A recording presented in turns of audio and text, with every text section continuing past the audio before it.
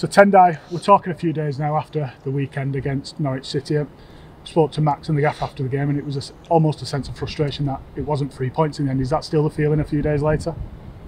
Yeah, of course it is. I think it's clear to see obviously the chances we had in the first half. Probably should have been going in at half time, leading the game. It wasn't to be, but second half was under a little bit of pressure.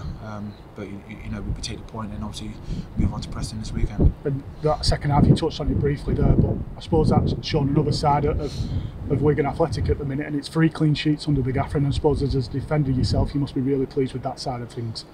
Yeah, it's always nice to come away with clean sheets. Obviously, previous months have been on a poor run, conceding far too many goals as a team, and you know, since the gaffer's come in, the defensive record's improved, and hopefully we can keep that up moving forward now, and hopefully put the ball in back in the net at the other end as well. And looking forward, just a couple of days out, Preston North End, nice big Lancashire derby, and I suppose you don't need big enough for those games when you've got a big away following in and a big game like that.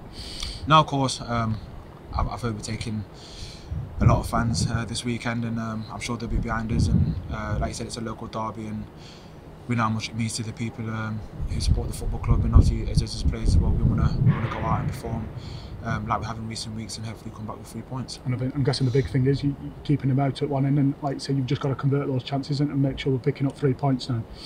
Yeah, I think the main thing for us is that the chances there being created.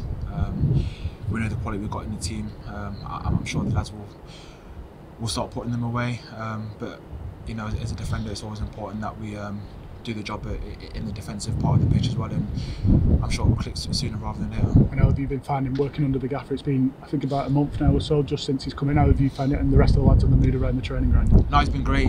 He's come in and gave over a massive lift. He knows the football club.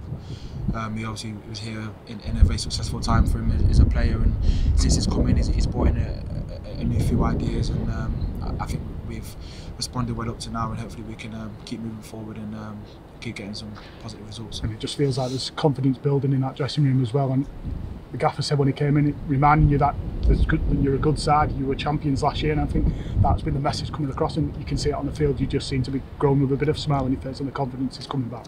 Yeah, 100%.